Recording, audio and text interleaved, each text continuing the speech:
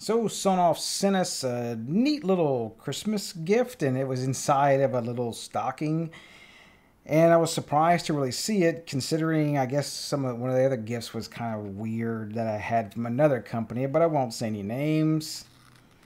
So this was the Mini Extreme, and straight out the box, we'll zoom in, maybe later I'll post the stats. It is 10 amps with a single relay.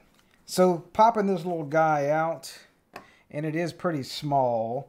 I mean, if you're used to the Shelly 1, it's just a little bit smaller, but maybe a little bit, I don't know, it's fairly close to me on the sizes. Maybe the Shelly 1's a little bit more rounder than the Shelly 1 Plus. Of course, it's a little bit bigger. This was also the ESP32 model with Bluetooth. So that's just, I mean, yeah, you're splitting hairs there, which is, I don't know. But one difference that you will see on the Shelly 1 and Shelly 1 Plus is the Shelly 1 Plus, I did look at it, is this one is 16 amps. And the old school Shelly 1s, I believe those are 16 amps as well. Now, one thing I will talk about, and some may not understand it, especially depending on the country. The one thing I don't recommend running this unless they have a fuse inside is in the US, most of the circuits in homes are 15 amps. And the problem is once you put something that's 10 amps in line, well, you have a 15 amp breaker. Well, the breaker is always supposed to be the weakest link, and that way if you have a short or something, that way the breaker will pop and you don't have a fire. You're not supposed to. But if you put a 10 amp rated device in there, well, now you've made a weak link right here. So if you had a short after this, then potentially this could overheat and catch fire inside your box, and that's bad. So enough of that soapbox. Hopefully they will have a fuse inside here that is 10 amps. So let's take a closer look. Yeah, so there's that 10 amp rating right there on the side. It does allow 100 volts to 240 volts, so it should work in the vast majority of the countries with standard mains AC. Now the terminals on here, you're going to get your neutrals, which those are probably combined inside. And then you have your line in and line out, or the load out. I did see in the schematics that you could use this with a dry contact switch, or you could use it with a mains AC switch. So that was kind of cool to see it do both. So you could use both kind of switches there. That's pretty slick. I wish the Shellys would do that as well, especially on AC voltage. Fairly easy. There's no screws, no glue. And we'll see what chip they are using inside. Yeah, so that's the in. You can see right here at the top, those are the neutral. Those are soldered together. And it looks like these two pins are soldered together as well. Interesting. So they want you to use S2 when you're using a main switch, but with that being together, oh, see, I was wrong. So you still will need to use a mains AC rated switch because it appears to be mains AC that'll be flowing through that switch point. So, okay. Not so cool. But, hey, we'll see how this looks. So notice there's this pink stuff on the side. It's like this paste. I guess that's like a thermal paste type deal like you would see on some things to help dissipate the heat off of the processor. And we'll take a closer look. And, yep, you can see that's ESP. It has deteriorated a little bit due to probably that pink goo on there. It's an ESP32. I'm not sure if it's the dual core or the single core. We'll take a look and we'll just give it a shot, because really, is it going to be bootloader locked? I mean, we've seen stuff like that recently, like the little Roku plugs. So it looks like we do have TX, RX, the ground and key, I believe that is what I'm seeing. Where would I grab? I just need to grab 3 volts somewhere. Probably can grab 3 volts off the bottom of here.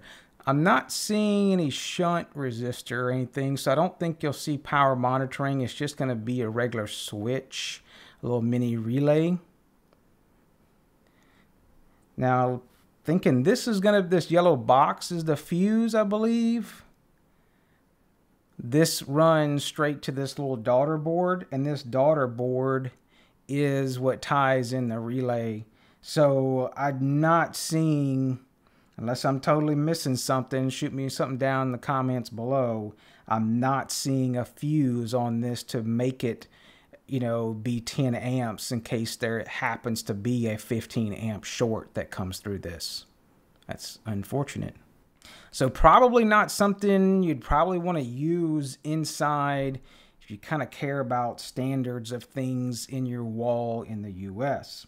We're not even seeing another thing. Well, I guess that kind of leaves that out. You can't use this with DC voltage either. So that can be a limiting factor there. But hey, we can always put a fuse on it as well. But I'm curious to see if we can flash this guy and get it going. Maybe we can even use it as a ESPHome Bluetooth proxy. That would be pretty slick. Now, if you are wanting to flash ESPHome or TASMOTA, you really need to, at this point, because you have the wires connected through serial, decide whether you're going TASMOTA or ESPHome on this guy. Because if you go with the newer version, the most standard release of TASMOTA, ESP32, the memory layout does not work and does not allow you to easily change over using over-the-air updates. You will need to reflash that using serial. So that would mean take it back out, solder it back up, and change over. So pick the one you're going to use. Now, if you want to flash TASMOTA on it, it's going to probably be the easiest.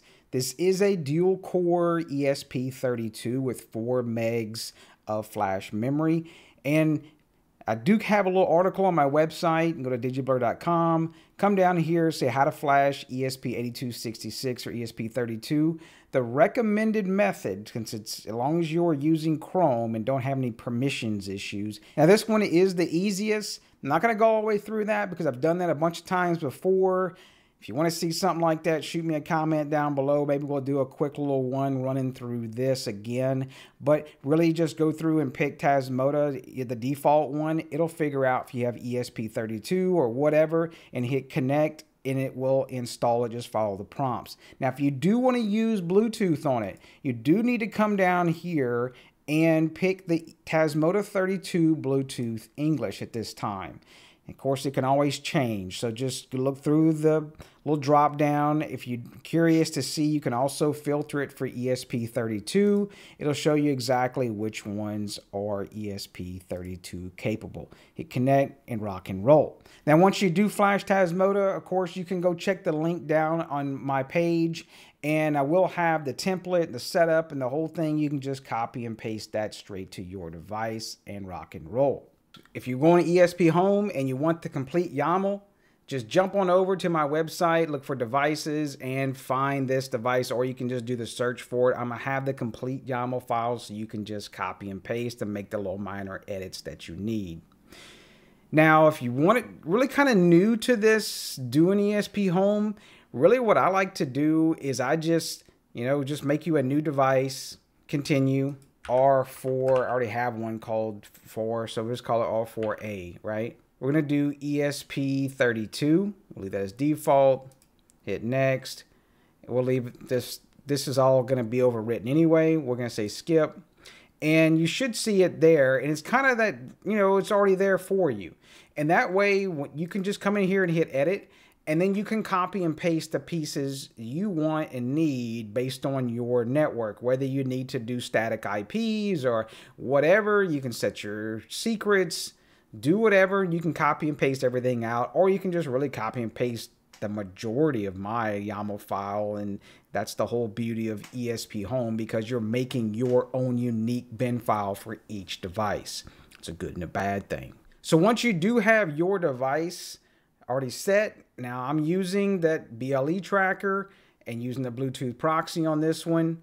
And I'm just going to go ahead and hit install. I know it may sound confusing, but you do need that factory bin file. Now, if you do have this setup where you can just plug into your Home Assistant box or whatever, wherever you have ESPHome running on, then great. You could just plug it into the computer. You can use the other options. I don't have the beauty of that because I don't think I'm using HTTPS, etc. What you want to do for that initial flash on ESP32 with ESPHome is hit manual download, and you want modern format.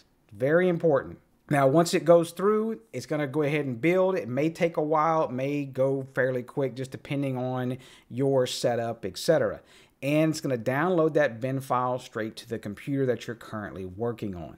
Now, if you just want to do something easy without ESP and you just go to web.esphome.io, hit choose file, and pick that bin file that just downloaded to your computer. And we'll hit install. And it looks like it's doing the install. Now, the only thing I don't really like about this method, if you have an error of some sort, you really don't get to see all the logs and everything, and you can't test that connection. I'll show you the quick command line that you can go in there, and if you want to do the ESP you can flash that factory bin. If you're kind of old school like me, we'll jump over there while this is installing. Of course, go back to my website and look on here under the TASMOTA section of all things. Yeah, I know the irony. How to flash, it's going to be the same. If you look for the ESP with the factory bin, you will need ESP There's the installation procedure. This is the little test. I like to test. And remember, if you run that test to see what's what on there, if your device is working and connected right, you will need to power cycle it one time to put it back into bootloader mode. But here's the command here. You can just copy and paste that, and you just change the bin file name on the end to the bin file that ESPHome downloaded. But do remember, you need to use that factory one where it's, or they call it modern, I believe, on the ESPHome GUI. That's because it has the entire partition layout, bootloader, the whole 9 yard in one bin file for you. So once it's complete, just hit close. You probably won't be able to pull up the logs because we still have it in bootloader mode. So if you do have that GPIO 0 pulled to ground, we'll need to power cycle it. And here's our mini R4. You can see now it's no longer offline. There's our logs. Good to go. Things online. And now we should be able to jump over to Home Assistant itself. Automatically, I got a notification, new devices. Hit check it out. Got me a new mini R4. We'll hit configure. And we got our device. There's our relay. And also I did throw a restart one in there for us. And pretty much all there is to it. So that leads me to that question of, well, should you buy it? Well, this is revision 4. You would think, you know, 4th time's the charm. I don't know. Maybe they'll get it right with the 5th time is the charm, if that's really the saying going now. The problem I have with it is really in the US market, if you don't have maybe if you do have breakers, you have some weird breakers that are 10 amp, then this would probably be perfect and it would allow you to use this.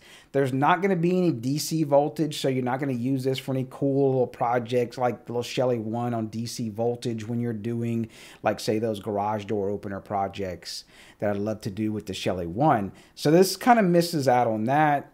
It is a little bit smaller. It's not that much smaller, so that's not really that big of a deal. If you're really pressed for that much space in a box in the wall, then you probably shouldn't be using this anyway because you're blowing out your fill ratio. Yeah, go look that up if you don't know what that is.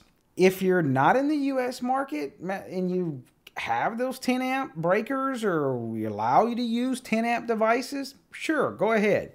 Might be perfect for you, but I guess really I wish Sonoff would have put that little header on there for us like Shelly does. I have to give Shelly all the little check marks because, you know, they give us a firmware that is MQTT capable. There's API, and if you don't want to even flash it, you don't have to, and you can use it fully local and don't even have to install it in their app.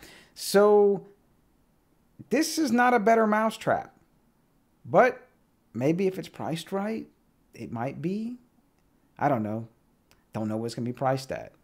So Maybe we'll update some stuff down below, or things change or whatnot. If you want to find all the links or the setup for the ESPHome, TASMOTA, everything, you'll find all that down below on my website. And I do appreciate you watching. All the Patreon members and YouTube members, definitely couldn't do it without you. And yep, y'all know the drill. Press all them buttons and y'all take care. We're going in.